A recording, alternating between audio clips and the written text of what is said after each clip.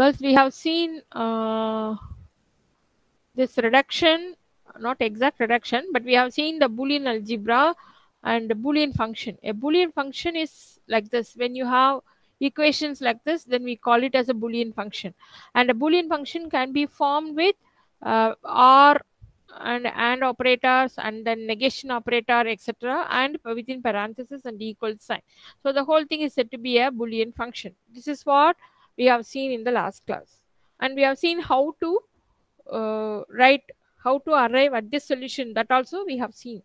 Now we are going to see the how to draw the circuit diagram for these Boolean functions. Now let us say this first equation, that is f1 equal to xy z bar. So how to do that? X, y, z bar. It is x multiplied by y multiplied by z bar. So for all these things, you need only a 3 input AND gate. Okay. So x is given directly, y is directly given directly here, and z is z bar. That is complement. So here you use a NOT gate and then you give the connection. This will be the your output. So now I'm going to show you. Last class I told you I'll be showing how you can do in a software. So now I'll open this Logisim. I don't know whether it is here. Logisim. Okay, it's not here. Okay, the next class I'll show you then. Here it is in this system. It is not there. Okay. Now, so here what happens? X, y, and z bar. Now we'll see this. The next equation, x plus y bar z. So x plus y bar z. So here these two are OR gate. You need a one OR gate, and then you need an AND gate also. So here z and y bar.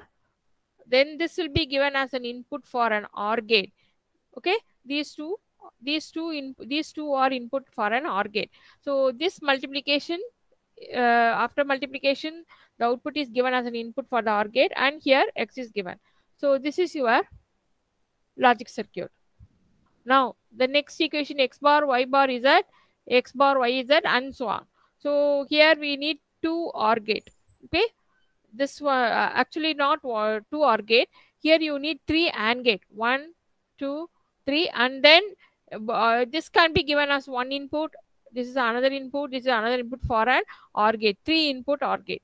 So if you see that x bar, now we have taken x, y, z, and then x bar here for the first equation, first term, x bar is given as one input, and then y bar is given as an input, and z is directly given. So this is for first AND gate.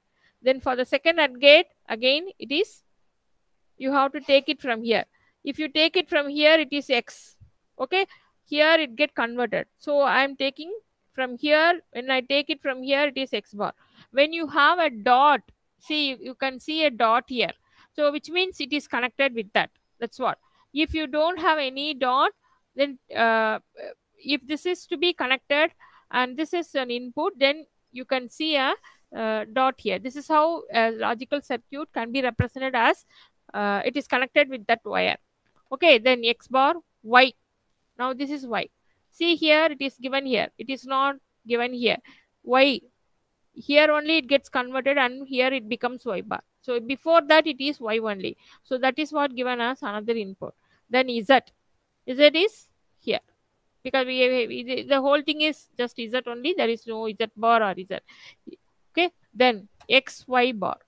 Here x. For this x here, see here, it is given x and y bar. From this, it is taken as input.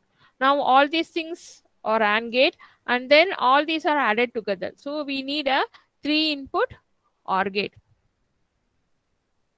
Any doubt so far? Are you able to follow the circuit diagram?